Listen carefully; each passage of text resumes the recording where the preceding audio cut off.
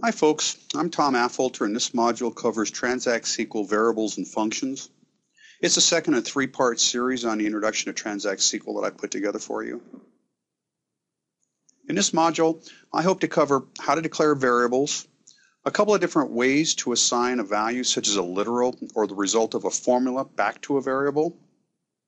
I'll show you methods for returning values from a stored procedure. We'll look at an overview of the date time and some mathematical and string functions that are available within Transact SQL. And towards the end, we'll discuss and demonstrate returning a primary key from an insert for use in a stored procedure and perhaps a trigger. So just as with C# or Visual Basic, prior to using a variable, it has to be declared. In Transact SQL, we declare a variable using the declare statement. As I mentioned in the previous module, a received parameter acts like a class level, or in this case, a procedure level variable that doesn't need to be declared before it's used. The parameter declaration does that for you. Note that parameters with variables always start with the @ symbol. The format is declare, followed by the variable name that you would want to use with an @ symbol in front of it. You can declare more than one variable by separating them with a comma. Variables and parameters, like C#, are case sensitive, so be very careful. There are several methods for assigning values to variables. These on the screen are the two most common. The first, the set statement, simply assigns a value to the @var, set @var equal value. That value can come from either another variable, from the result of a formula, or from a literal, but it assigns a single value back to that variable. The second method I have uses the select. In this case, you'll find set a little bit more common for smaller statements like this. We'll typically use the select method for larger statements. But the select method is valuable for returning a result from a SQL select, although you can do the same as I mentioned with the set. But the select will allow you to return multiple values in the same statement, as you can see from the second example I have on the screen. All we had to do is create the aggregate function that returns the average age. Once we had that done and tested, I then added in the @age before the aggregate function. This redirected the value from the screen or from the select going to a table back to the variable. I could have multiple variables in this select as I had in the example, as long as each returns back a valuable or a unique variable. Here's a screen capture. I first declare @height as an integer. I then write my statement to return the average height. Notice I didn't have a column header because the data is not displayed. It's redirected to the variable. Once I tested my select average height from master, I added to it @height equal before the aggregate function to pass the value of the average height back to the @height variable. In the next line, I display the height variable back to the screen with the column header height. This works when a single row is returned. Let's look at the next example, which has a flaw. Keep in mind, to place a value back to the variable, we have to have a single value. What happens if we err and have a select statement that returns more than one row? So here I've made the correction from the last slide. I modified the previous example to return a single row. This time I'm grabbing the height of the player with the player ID AARDSDA01 and displaying that variable. Again, the last line, I'm proving the height from the first three lines of the script, in fact, return the correct height of 75 inches. So let me one last time explain this code. The first line creates the @height integer variable. If I wanted to pull up the height of the player with the primary key or player ID of AARDSDA01, I'd simply write select height from player, where player ID equals AARDSDA01. But I want to capture the height, so after I test the select, I redirect the height column to the @height variable by adding the @height equal directly before the column height calculation. In the third line, I display the height variable back to the output window with the height column header. To prove it worked, I added the last select to display the player's height. Both should match. As a side note, what would we do if we discovered that the height displayed a 0 or perhaps a null, yet we know that data was there? Perhaps the second line did not complete before the third line. If that is the case, and it's not here, we could add a go directive between the second and third line to ensure that the variable is populated before being displayed back to the screen. Let's look at assigning values to different data types. This slide depicts how to declare a variable that is an integer at my counter. The second statement assigns 0 to at my counter using a set command. Notice that when we're dealing with integers or numeric values, there are no apostrophes around the 0. In this example, we had to place apostrophes around the string because we declare at my password as a var char 30. We could get a type mismatch error if we attempted to assign a numeric value to at my password or fail to include apostrophes or square brackets if passing in a literal as we're doing here. Bit or Boolean columns are treated the same, although true is represented as 1 and false as 0.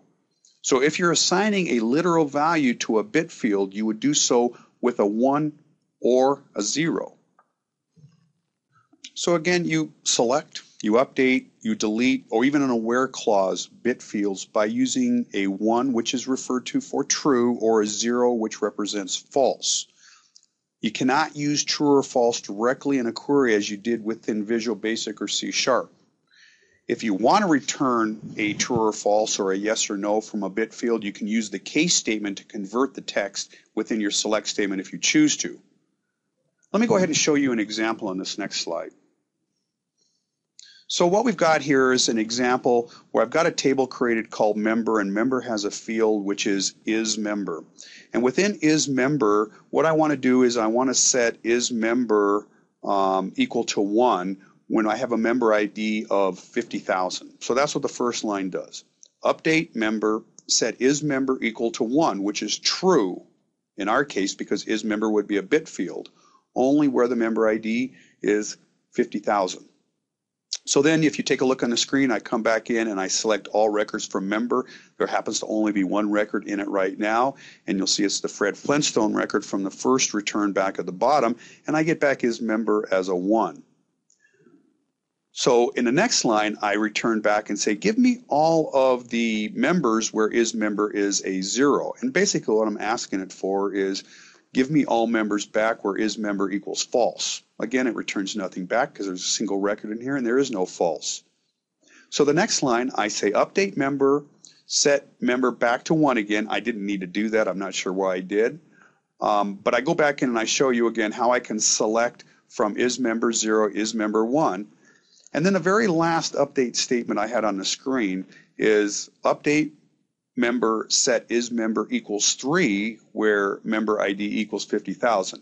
Now in a bit field there is no value of 3. There's only a 0 and there's a 1. But you'll notice that for some reason, and I do resent the fact that it doesn't generate an error, it didn't give me an error back when I ran it, yet when I go back in and I do the very last select statement where I do a select star from member, you'll notice that it still is a 1 as I originally set it. I would think that if I go back in there and try to set a bit field to a 3, when it's either going to be a true or false, and 3 is neither of them, it should generate an error. So keep in mind that it doesn't do that. So in reviewing, we know that a typical select returns a value or values in 0 or more rows. In this case, the greatest or largest weight of baseball players will be returned, a single row because it's an aggregate function. We also know that we can pull a value from a select statement. In this case, we redirect the output from the screen to the variable at mweight. I previously demoed the two methods for getting values from a select. This is the alternative method. Again, the select can result in only one returned row. Here we calculate the max weight in a standard select and then use the set to return the value to the @m_weight variable. I don't care which method you use, but I suggest that you stick with one method. So thus far, we've calculated the results of a select and simply displayed it back to the screen. But I can also use the resulting variable to do more. In this example, we declare a variable @m_weight as real. By the way, I could have received @m_weight as a parameter from a store procedure as opposed to using it here as a script. This gives you an example of the differences between a store procedure and a script. I am simulating here using a declare statement what I might otherwise, if I moved it across to a store procedure, have received as a passed-in parameter. Using the select method, I would populate the @m_weight variable with the calculated average weight of all players as we see here.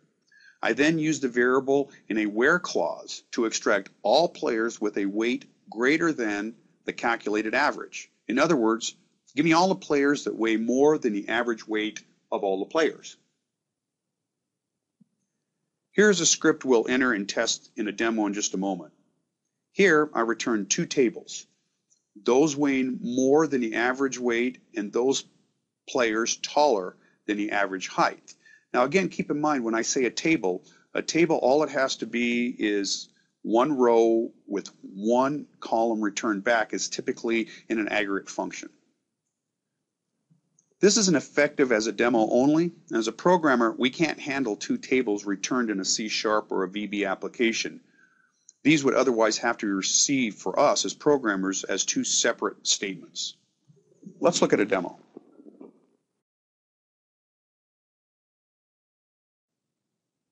So I've taken that code off the previous slide. I've gone ahead and pasted it within my query window, created a script, and I went ahead and executed it. And of course, what I came out with was two different tables. Let's go through the code here first and see how we derive that output. So I've got two variables here. I created one called @m_weight, and I've got another one here called @m_height. Both of them are data type real. They could have been an integer because, of course, weight and height are integers, but I'm assuming there's a possibility that weight and height might come back as a real or a decimal type value, so I'm going to store that, of course, into a real variable to be a little bit more precise. Again, that's my choice to do that. It could have been an integer. So the next line down, what I originally would have done, the process would have been something like this. To write out a select statement to say select the average weight, excuse me, let me correct that here, the average weight from master. And I execute that to make sure it's going to work. Boom, it worked. I'm not worried about a column header, so I want to then move this value back into a variable. So in order to do that, I simply took this statement, which you see right up here, and I added in the @m_weight equals, which is my variable above. And what that did is that redirects the output from the screen, otherwise it would appear down below here, into this @m_weight variable. And by the way, I could have gone back in there and I could have actually put all of this in a single statement. But for demonstration purposes, I want to write separate store procedures in a second. I want to convert this into a store procedure for you. So I did write them separately. But again, I could have gone back in and put this guy right here at the end, right over here at the end. And I could have retrieved back two different variables from the same select statement. For simplicity's sake, again, I didn't do that. So let me get rid of this down below here. So again, I created the variables. I passed the weight into the height, or excuse me, the weight into the weight variable. And then what I did is the next line down, I said, give me all the players whose weight is greater than what the average weight that I just calculated was. And that, let's go ahead and execute it. And let's just execute those three lines here. That's what returned this statement right here. These are all the players that weigh more than what that average player is that or average weight, I think it was 184 pounds that we just calculated. And the next line down, I do exactly the same thing for height. I calculate what is the average height of a player. I store the average height in this variable, and then I go right back down in my statement and I say, give me all the last names and first names of the players whose weight is larger than what the average height is. So in essence, what this would do is it would give me back, and let's run it again, it gives me back all the players who have a height greater than whatever the average height is. Now, what I'd like to do is to take a portion of this and let's convert it into a store procedure, because I'm simulating a store procedure right now by declaring these variables up here. I could have taken those and passed them in as an argument within a store procedure. So let's do that. Let's come back over here, and I'm just going to use the weight portion of this. So let's create a new store procedure, and I'm going to call my new store procedure get weight. So if my Control-Shift-M doesn't work, and I do a Control, I'm doing it right now, Control-Shift-M, it doesn't pop open that window that lets me fill the information in, then I need to come up here to Query, and from the query, I come back and specify values for the template. So I'm the creator. Let me try that. Today, May of 2015. Description is get players names that have weight greater than the average. And I'm going to say for my store procedure, I'll call my store procedure SP get overweight. Although that's not fair to say because they're not necessarily overweight, they just weigh a little bit more than the average. Now, for this to work, what am I going to pass into it? Well, let's initially assume that I'm going to pass in a weight. We'll change it here in a second, but let's assume that we're going to pass in a weight. And the weight that we're going to pass in will be an integer because that's what we're receiving. I can default it to 0. And that way, if I fail to put a weight in, it's going to grab everybody who weighs greater than 0 pounds, which should be everybody. And I'm not going to have a second parameter. So let's get rid of these second parameters in here. And I click OK. So now it fills everything in. I don't need any of this stuff up here. It gets in my way. And now I've got a little bit of extra. It assumes in the builder that I have 2 parameters. We need to get rid of this second parameter information here. And now all I want to do initially, until we change it, is I want to select let's go back and take a look at those fields and make sure I get the right fields right here. Go to my tables, my master table, and my fields are name first and name last, so that's what I want to do. I want to get name first,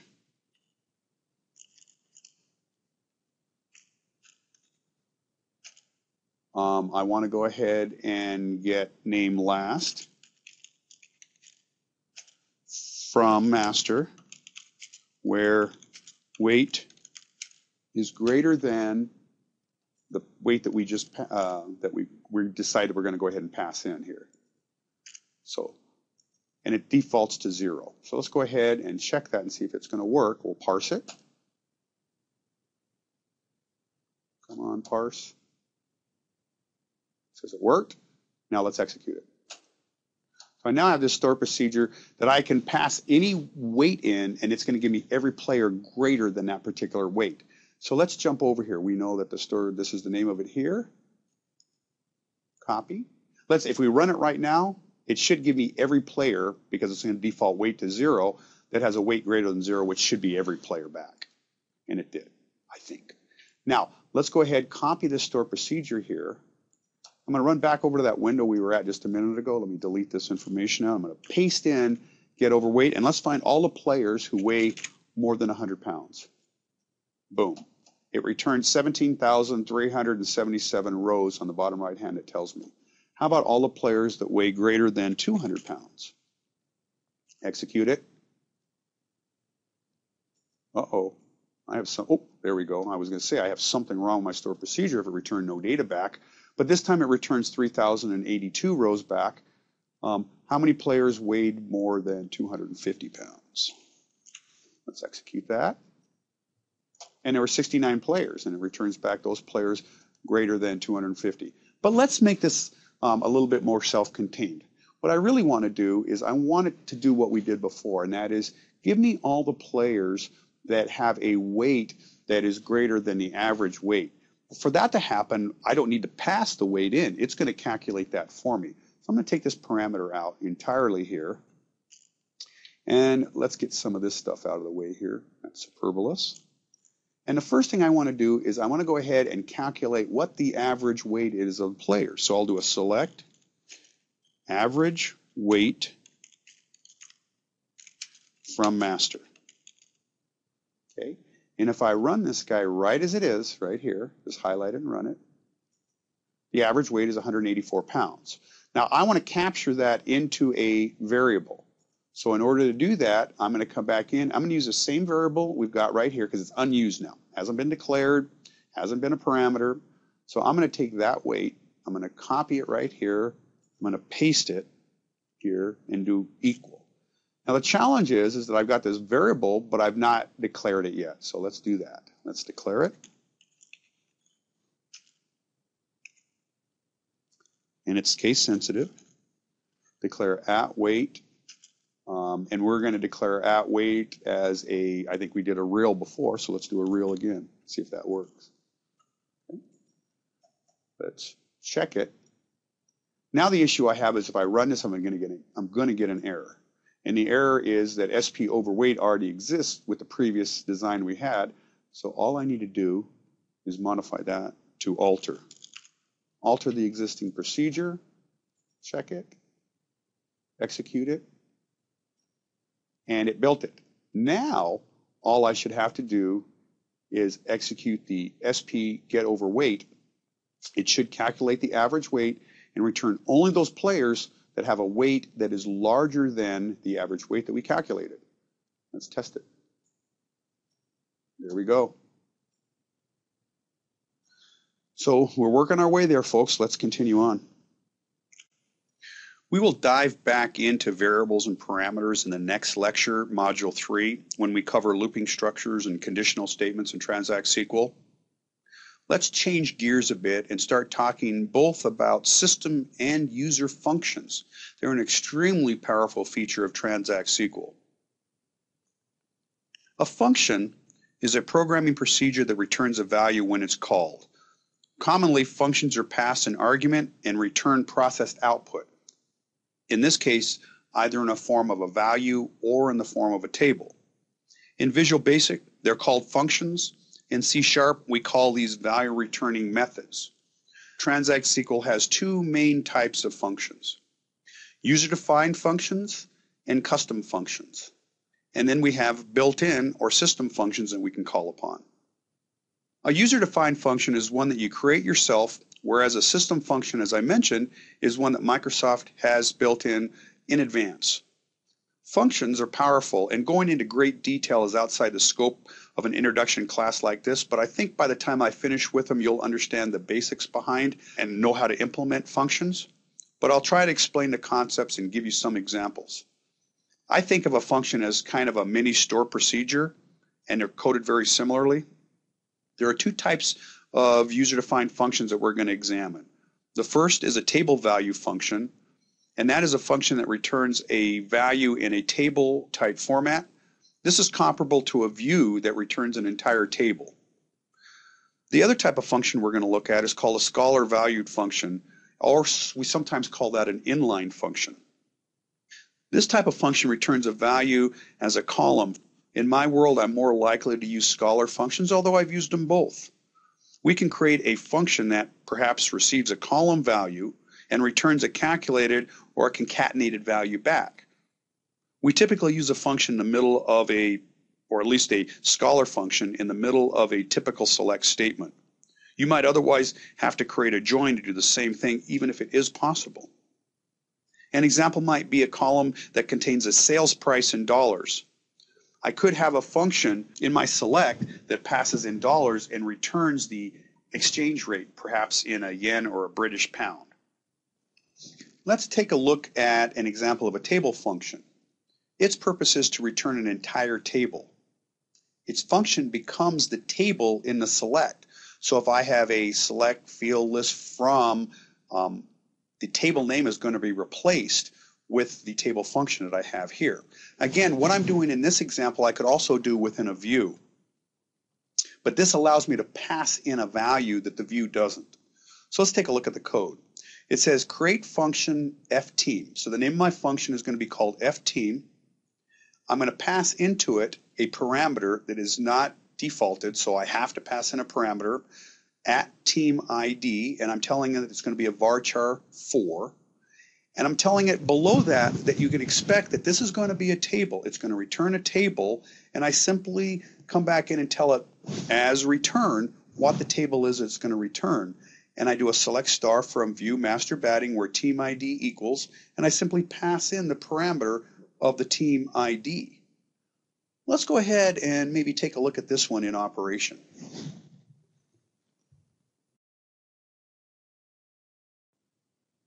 So I'm back logged into my SQL Server, and I'm going to open up my baseball database. And if I look within my baseball database, I have the programmability. This is where we went back in previously and did our store procedures. And if I open that up now, I'm going to see I have a region for functions. And inside this region for functions, there are the two different types of functions that we're going to look at. Notice there's also aggregate functions down here, and then there's the system functions, which we're going to take a look at. We've already played with aggregate functions in the ANSI SQL class. But let's take a look now at the table functions, and I want to go ahead and create a new one. So I'm simply going to do a right click on here, and I'm going to say I want a new inline table value function, or I have a new multi-statement table value function. In this particular case, let's do an inline, and you'll notice it gives me the same basic features that I get out of a store procedure. So the same thing holds true. I go to query, I want to change the parameters. I say that it was created by me, 5/2015. In this particular case, what I want to do is I want to return all the players from a particular team. So I'm just going to say return players. And I'm going to use a view from VW master batting. So this goes to show you that I not only can reference a table, but I can also reference a view within a function. Now, what function name do I want to give it? I'm going to call it lowercase f. That lets me know I'm looking at a function. And I'm going to pull out, just call it team for now. And I want to have one parameter. That's going to be team ID. And that team ID that's going to be passed in is a varchar 4. And if I'm not sure about that, I can go back into the table design. And let's try, instead of a char, let's do a varchar. And I'm not going to have a second parameter, so I'm going to go ahead and delete that out. Click OK. So it populates all this stuff here. I'm going to get rid of all this stuff at the top. Don't need that any longer. In fact, I don't need any of this stuff any longer either. It does get in my way, and I really don't even have to have my header, but it's nice to have edit information when you go back in and look at it and know who wrote it when, somebody that you can go to. So now I'm going to take out the second parameter that we have right here. There's no second parameter in here. Now, notice what it says. It says it's going to return a table, and this is the select down here that I'm going to write that creates the table that it's going to return. So in this case, what I want to do is I'm going to select everything from VW master batting where team ID is equal to the passed in team ID at team ID, making sure the case matches both of them. I think I got everything done here. So again, let's just review what it's going to do. I'm going to call this fteam function in place of a table right here. It's telling me I'm creating a table. It expects me to pass in a team ID when I run it. It's not defaulting to anything. I could default it if I wanted to. And I'm telling it here that it's going to return a table, and this is telling it what it's going to return right here. It's going to return this, the data from this, as fteam. So let's check this and make sure it's going to work. It says it did. Let's execute it. Uh-oh, there's already an fteam out there. So when I was creating this and testing it before, I left it. So let's come back out here and delete this fteam out. Let's delete it.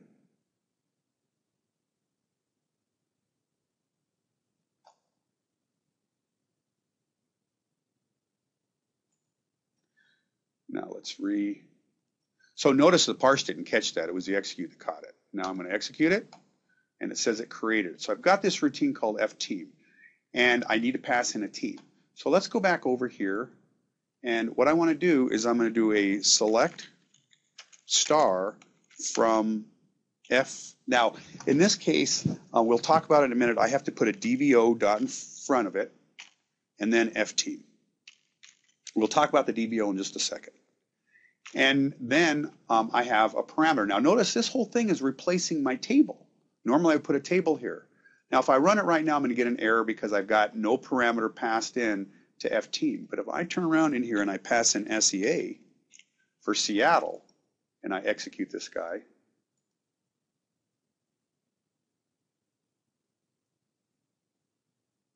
now when I get back, let's take a look at the team ID here. It's all Seattle players right in here. So you can see the value of that. I could have done the same thing in a view, but this is nice because now I've got this ability here to call it anytime I want, and it doesn't go to a view, it's going to come back as a table. So let's continue on and take a look at some of the next examples. So before we continue on, let's just review what we just looked at again, and that is how to call that table valued function. And here on this slide shows you exactly how to do it. We replace now the table name with the function that returns a table. We got a select star from fteam, and we had to pass it in a parameter. And as long as we pass a parameter in that has a team ID on it that the table recognizes, I'm going to get those records back. Scholar functions or inline functions run at the column level. These are more like what you would expect to see coming back from Visual Basic or C#. In this example, fgetFeet is a method that we pass in an argument in inches. The function's responsibility is to receive the height in inches but deliver back the height in feet. Doesn't this resemble an aggregate function? Really, in basic terms, these are custom aggregate functions. But before I go on, I want you to take note, though, that I do have a DVO dot in front of the fgetFeet method. So there's an important purpose for that. Prior to SQL Server 2005, and in this class we're using SQL 2008, and SQL 2014 is commonly used right now, although the ANSI SQL and Transact SQL that I'm teaching you is exactly the same throughout. Prior to SQL Server 2005, the database was tied directly to a user. If a user was deleted, you would have to delete the orphan table, or you'd have to reassign that orphan table to a new user. In SQL Server 2005, it was changed. Rather than being an owner of a table, a container object called a schema was created, and the schema owned the database. Users were assigned to the schema. The default schema is DBO dot, but you can create your own. Now, why would you want to do that? Well, perhaps you offer different services to different clients and you want to keep those clients separate in different schemas. Really, what we find out is a schema is nothing more than a container object. We talk about a database as being a container that holds a variety of different tables and views, and now we've taken a look at functions and all the different things it can hold. Well, a schema is this container object that holds databases, and all it is there is to group them together, and I can refer to them. The default schema that comes with SQL Server, the one that is automatically there, is DBO dot. Now, although I've not been using best practices in my statements up to this point, Microsoft does recommend that you always start off your table name or your field name with the DBO dot table name. And the reason that they tell you that that is an improvement or that will be better is the fact that if you have multiple schemas on your database and you don't include a schema, as I haven't included, then what ends up happening is SQL Server will search through different schemas for that particular statement, for the function or for the store procedure, if you will, and when it finds it, it will execute it.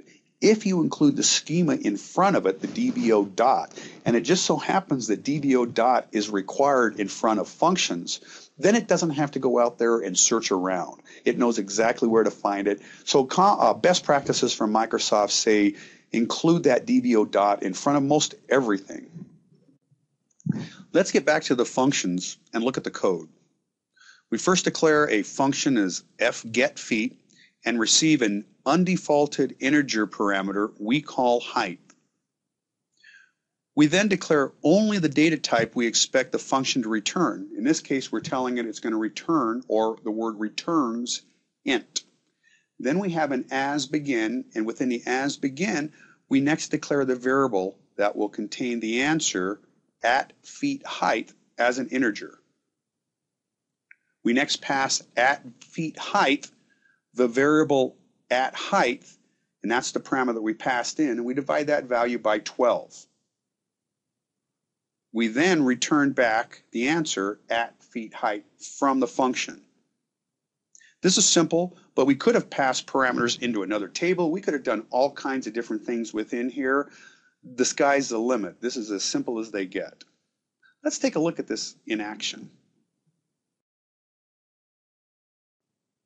So I'm back in SQL Server, logged in, and I want to create a Scholar or an inline function that will accept feet in inches and return back the height. So in order to do that, I'm going to go ahead and make sure I select the table I'm going to deal with, baseball. This is going to be under the programmability side of it. And I've got my functions down here, and I want to create a Scholar function. Do a right click and a new Scholar function. So again, same procedures we went through before. Let's go back up as soon as it finishes, and let's do a query, and let's open up the template. It was created by me, 5/2015.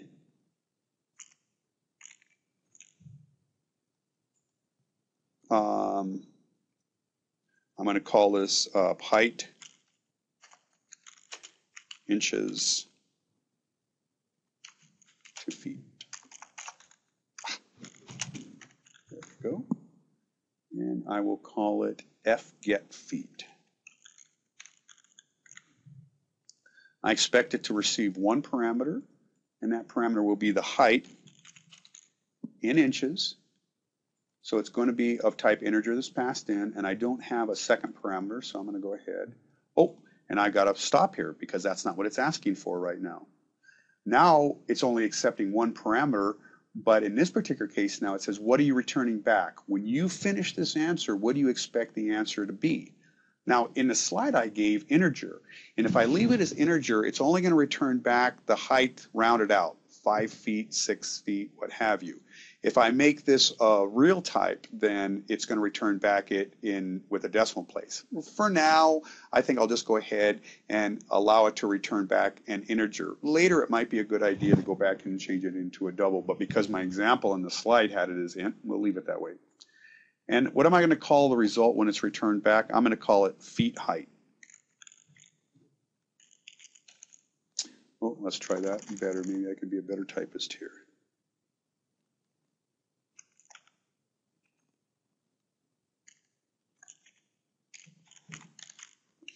And let's go ahead and click OK. And it should have populated everything down below. I don't need any of this stuff in here to create it. I'm going to delete that out. And I think I've got everything in good shape here. Notice because it is an inline function, it only accepted one parameter. I can put more parameters in. Just because it didn't give it to me in the builder doesn't mean I can't do it. It just allowed that only in the builder. I could put a comma here and allow a different parameters to come in. So let's continue down below here.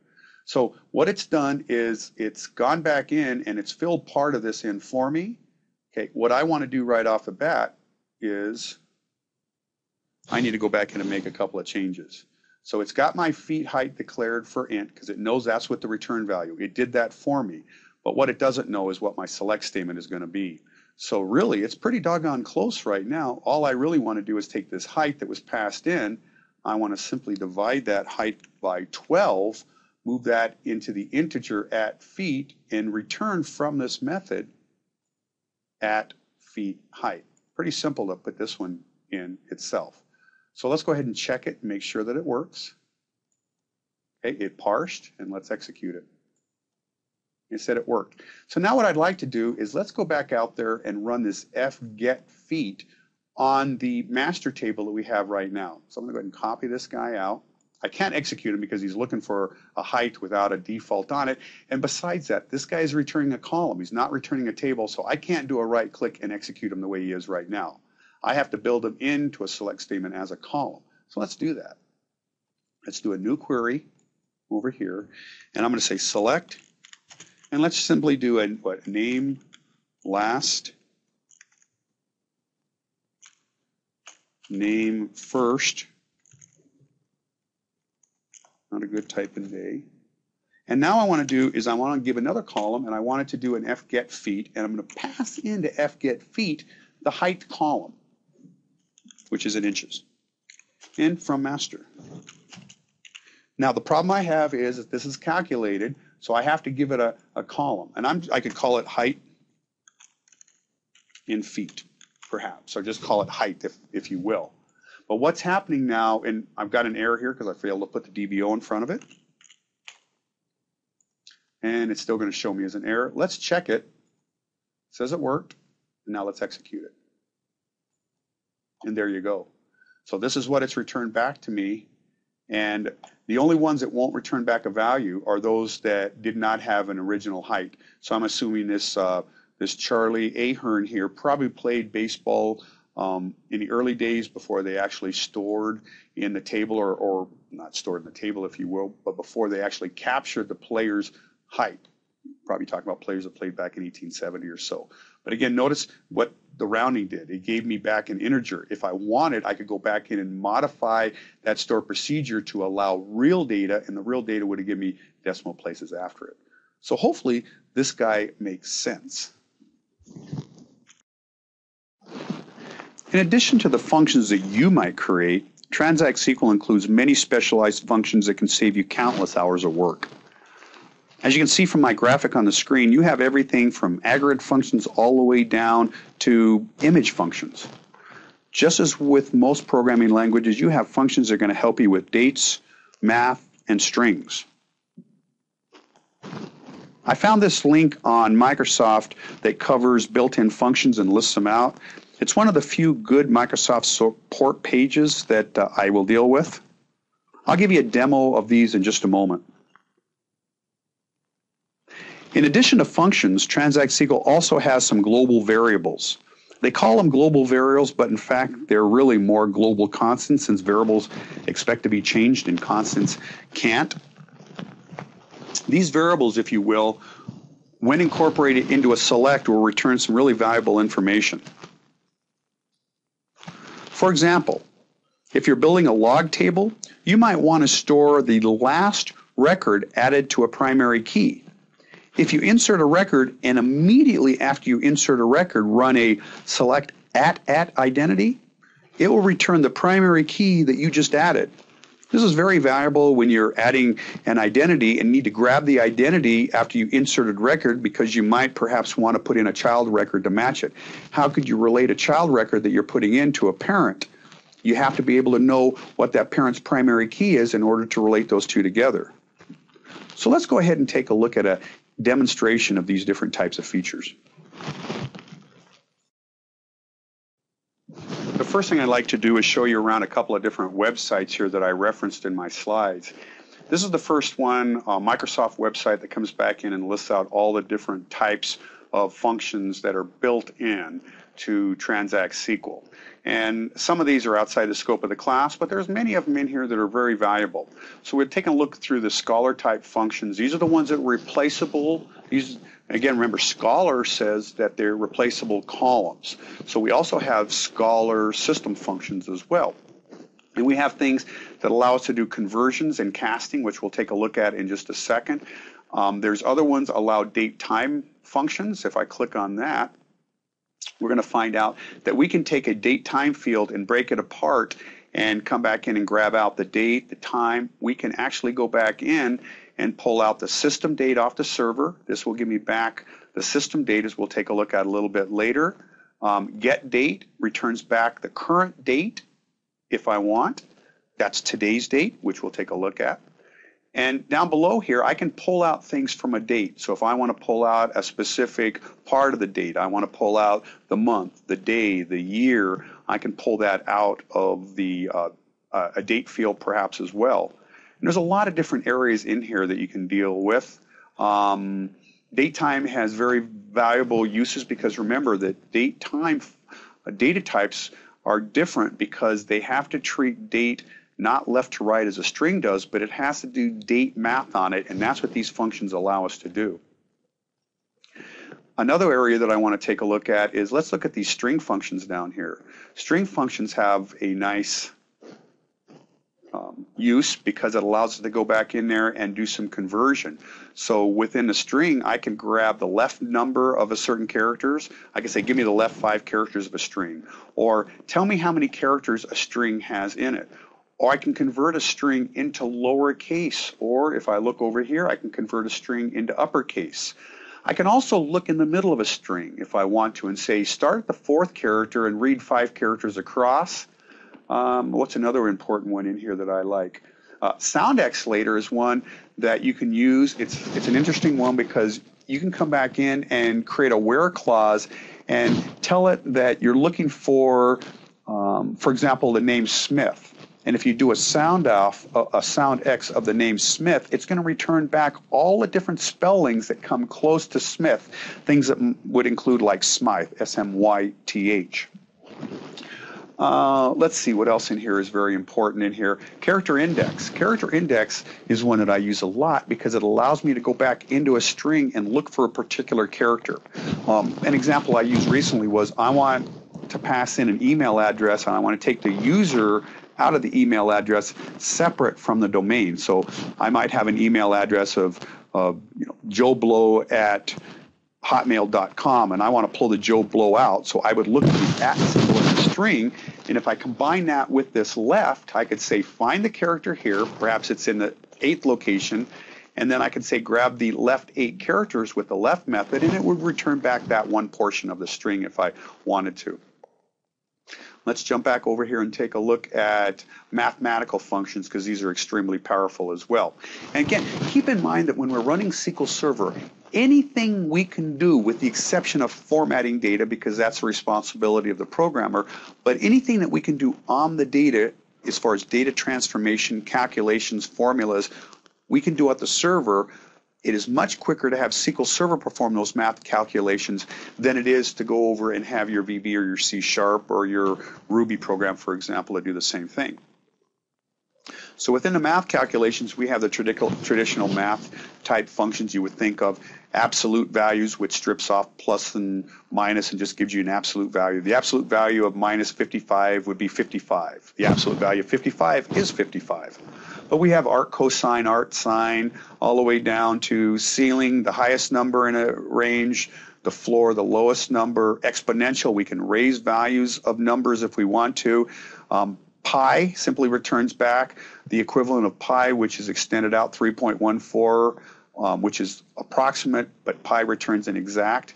Power is very similar to exponential. It lets me go back in and say raise this to a certain power, radians, rounding, all kinds, scoring a number, all different kinds of mathematical operations that we can perform. And again, if we can do it on this side before we send it to the programmer, it's that much better. So what I'd like to do now is let me get my SQL Server together and let's jump over and take a look at some of these functions in operation. And before I jump forward, I did miss one thing, and I want to show you this website here. It's a Code Project website. Code Project is a great site to go to because they give all kinds of examples of different code, but you always have to be careful and take a look at dates here and make sure the date is current. 2009 is not very current to today, but as it just so happens that Transact SQL has not changed that tremendously, and this is a very pertinent page. And what it does is it comes back and gives us some information as far as these are going to be global variables, and again, I mentioned I don't like them called global variables because variable makes it sound like they can be changed. But in actuality, these are really global constants. It's something we can ask the server to return back to us. Things like what are the number of connections that our server currently has in it. Going back down, at identity is a very important one that I use all the time. This is the one I'm going to demonstrate in a minute. What happens is if I add a record to a table, I might need to know immediately what that identity field was that it was added to so that I can add in child records. And it's going to be the add identity that's going to return back to me that information. If I run a select statement and I need to store how many rows will return back, at row count will return that back to me. If I need to know how long it took to run that store procedure for whatever reason, I can do time ticks down here. If I want to know the version of my SQL Server that's running, I can run at version if I need to. And later we would find out that we could use at error if we wanted to capture an error message that came back. Without it having gone to the screen, I might want it to go and redirect it out. I could do that as well. Some of these are a little bit outside the scope of this class, but we're going to take a look here at a couple of these in actions in the next video demonstration.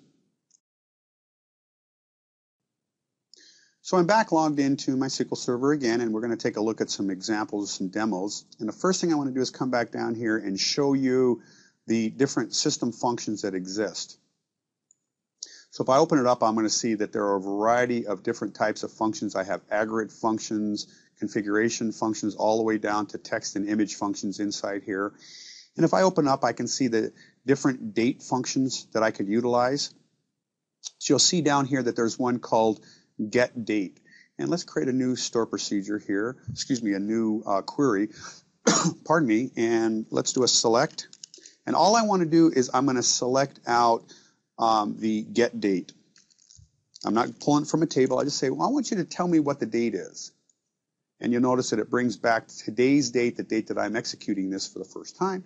And if I want to, I need to put a column header on that. I could do today here and execute it. Another thing that I could do is I could take a date field and subtract it from get date and tell you how many days there are in between it. But for me to be able to do that, I would want to know the number of days in there. I would use probably the date part method in here to come back and tell me the number of days inside here. Let's look at another one down in here. Let's look at string functions. I like those a lot. I use them all the time. And one of the things that I like to do is if I'm bringing data back in, I might want to go back in and find out what is the length of a particular field. So let's go back in and let's look at the master table here. Okay, I'm bringing master up. And let's ask it what the length of the,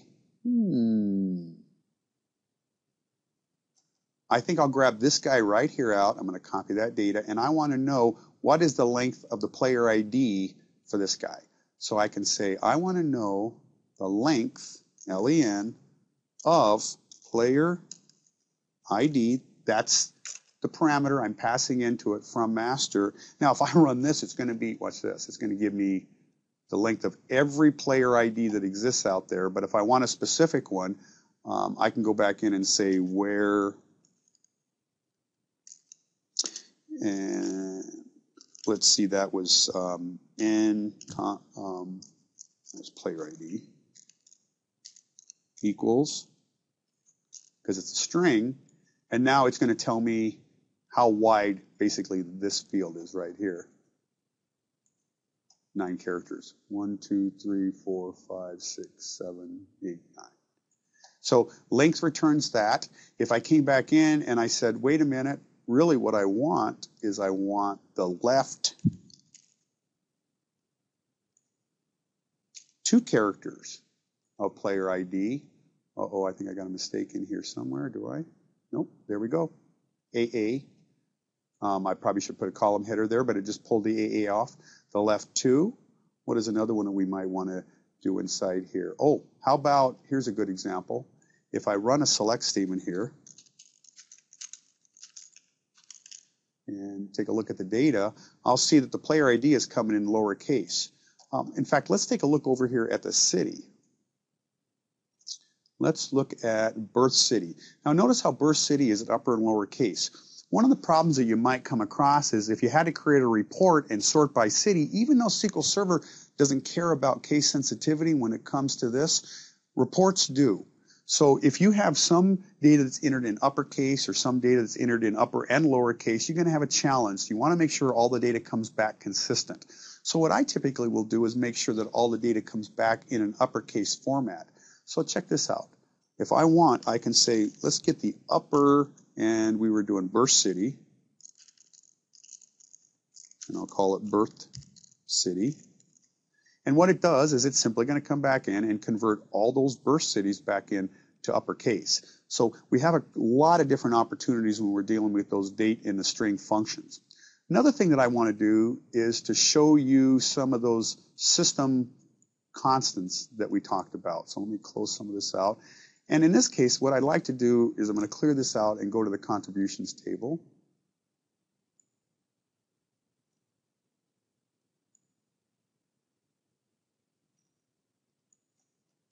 And let's go ahead and take a look at what we've got in contributions. Here.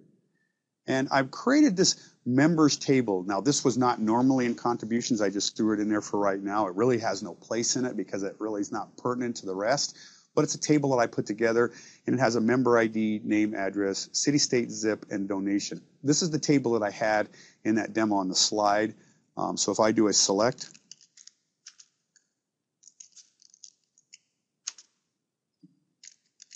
select star from member, I'm going to get back that one record that I had put in with Fred Flintstone and a member ID. If I look at the design of the table, I find that member ID is a primary key, and it's also an identity field. That means it's being automatically assigned by the computer on my behalf. Looking at this, I'm assuming that the starting number was 50,000 and it incremented by 1. We could take a look at that and prove that. Let's go back out and let's look at the design of that table. Oops, let me try that again. I selected the wrong thing. Probably pulled out all data. No, let's look at the design.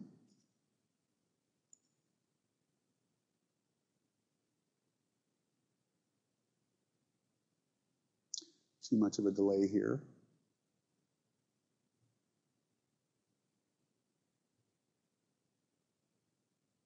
So here's the table, member ID, and there's the column. And if I come down below here, I'll see that the identity specification is turned to yes, and it increments by 2s, and it starts at 50,000. Okay, so what I'm going to do now is I'm simply going to go back in and add a record into this member table, and what I want it to do is tell me where it placed that record as far as a primary key.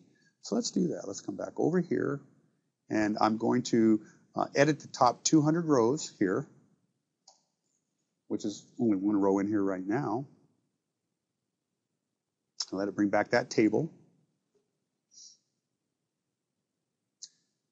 As speedingly fast as it is here.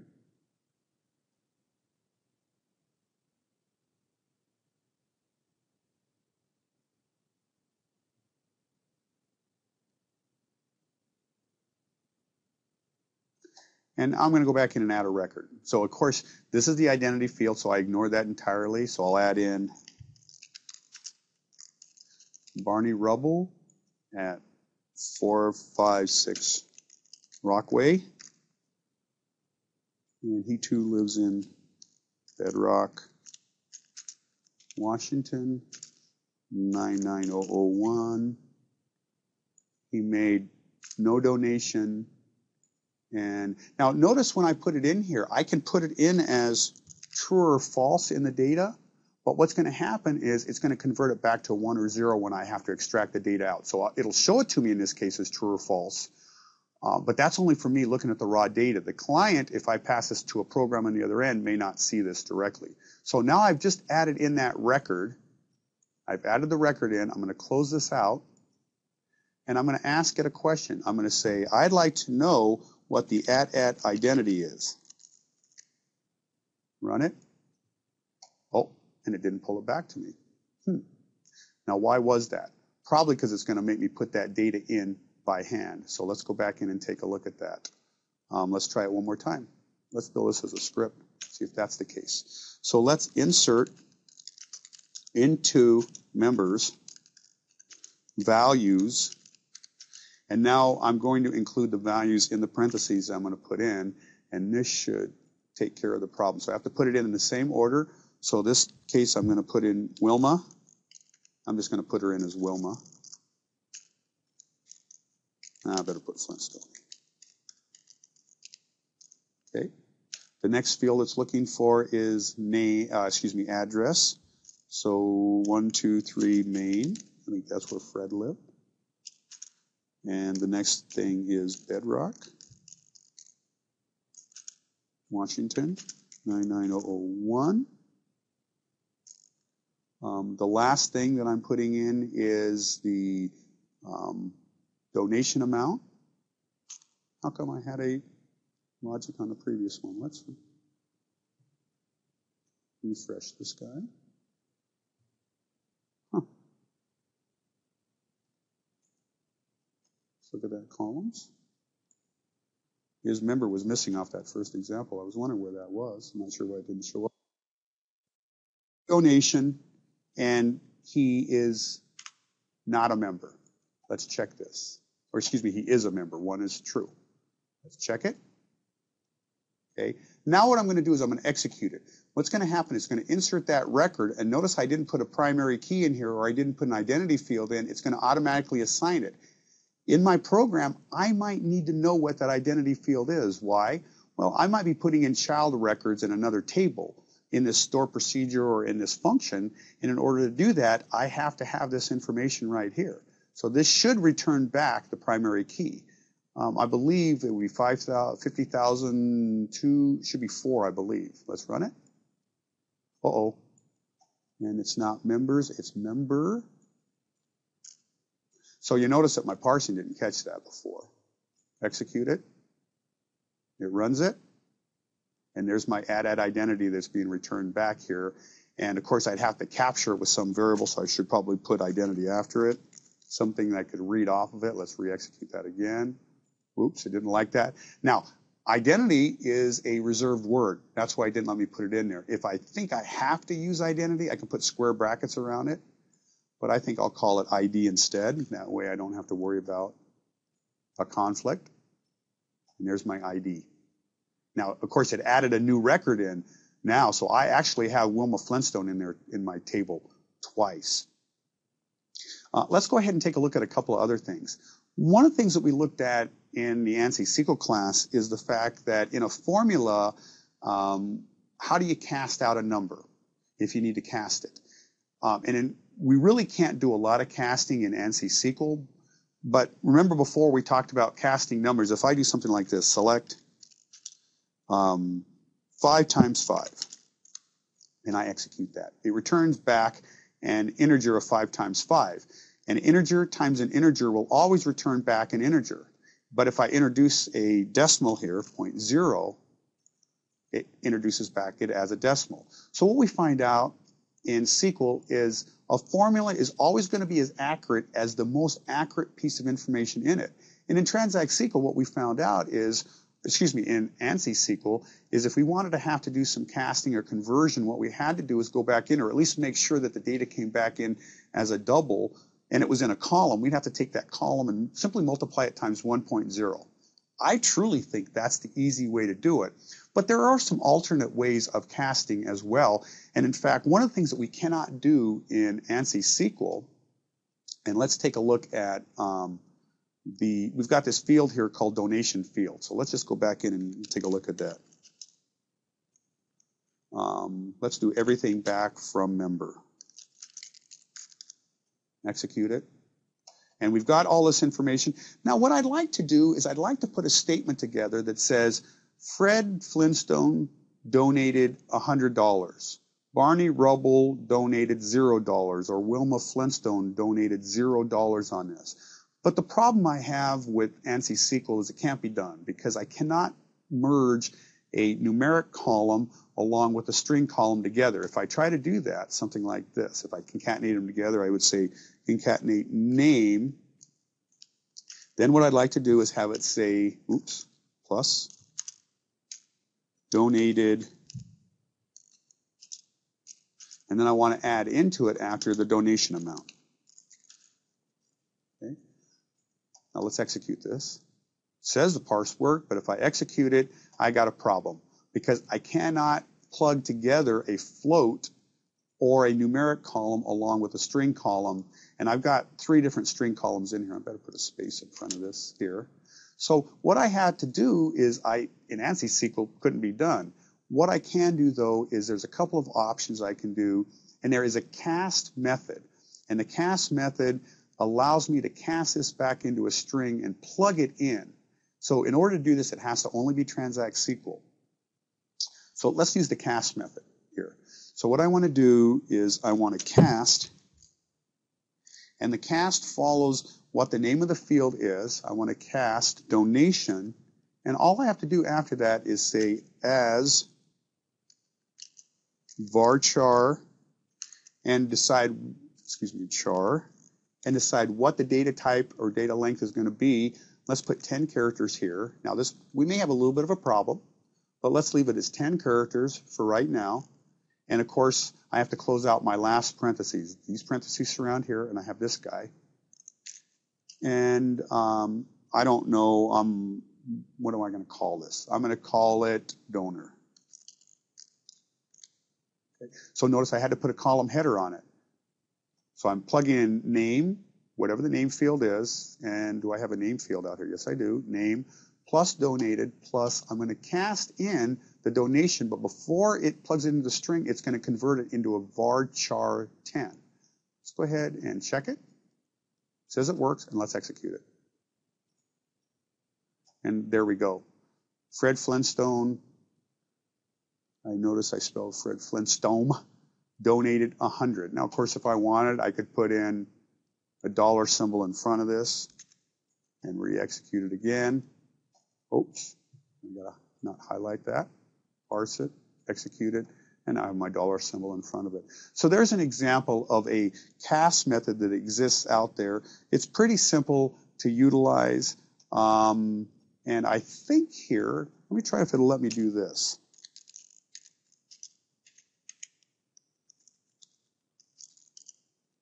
Let's see what row count will return by itself.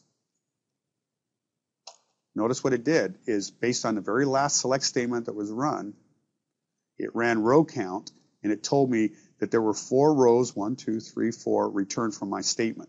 Now, that can be used in a lot of mathematical calculations if you choose to, but it's just one example of many different types of functions and methods that we have out there. So in closing, we've really only touched the tip of the iceberg with respect to the power of user-defined tables and inline functions, as well as the value of system functions and variables. It's how you implement and how you choose to implement them. It's really the power behind these tools. I'd highly recommend that you play around with them a little bit because it's really this aspects of SQL that separates the amateurs from the professionals.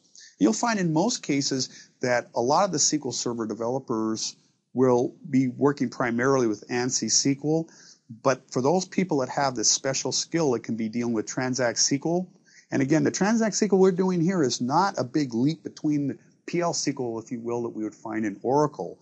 What this does, though, is opens the door to a lot of different opportunities, a lot of power you can put on your resume. And in the third tutorial, or the third module, if you will, I'm going to cover some of the power of logic within a Transact SQL statement.